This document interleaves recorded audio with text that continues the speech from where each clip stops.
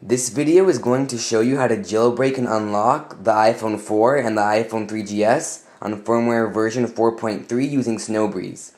If you have the iPhone 3GS with an old bootrom, then this will be an untethered jailbreak. For the iPhone 4 and the iPhone 3GS with the new bootrom, then this will be a tethered jailbreak. First, you will need to download two files from the video description.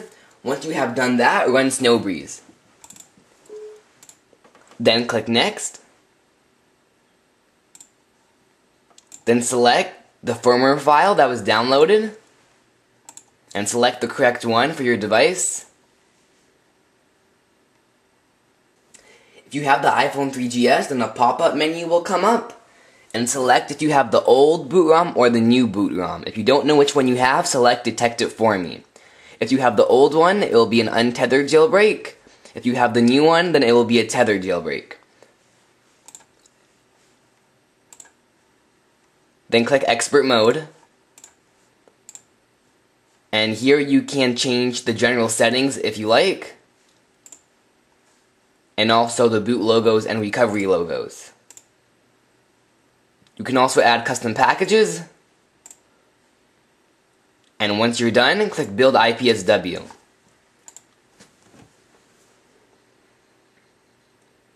And then wait about 3 to 5 minutes while it creates the IPSW.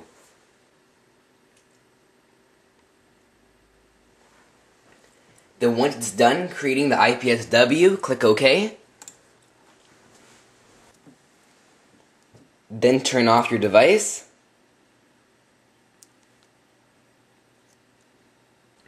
And then click Start.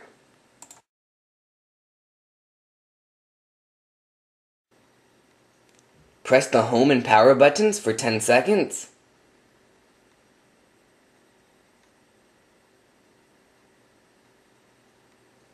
Then release the power button but keep holding the home button.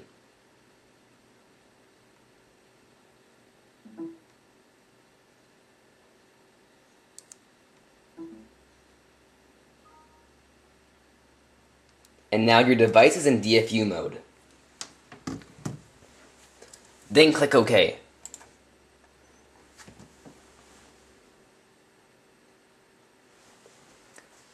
Then you can exit Sn0wbreeze and now open iTunes.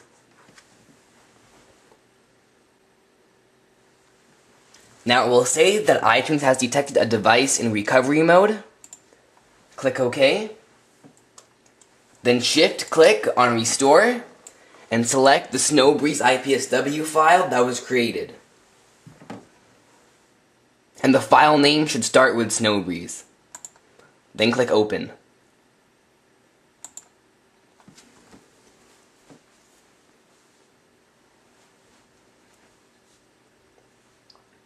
And now iTunes will apply the new software to your device.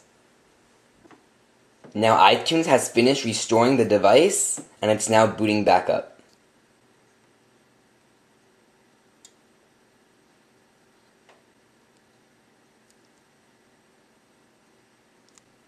And now your device will be jailbroken on firmware 4.3.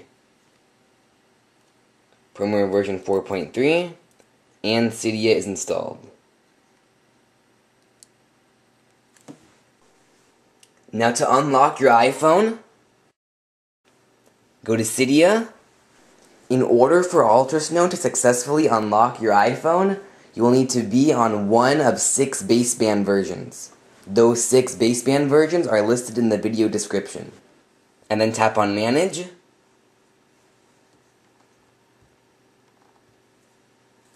Tap on Sources.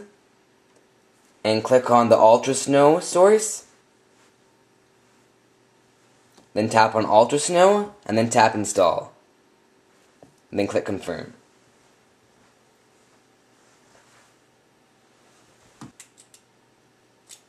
Then click Restart Springboard.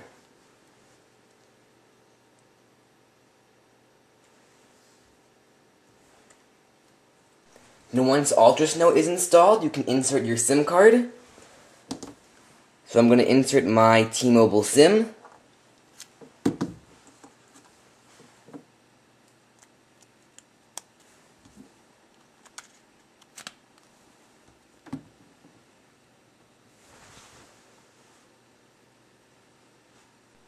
And now you can see T-Mobile at the top, and the device is unlocked on firmware 4.3.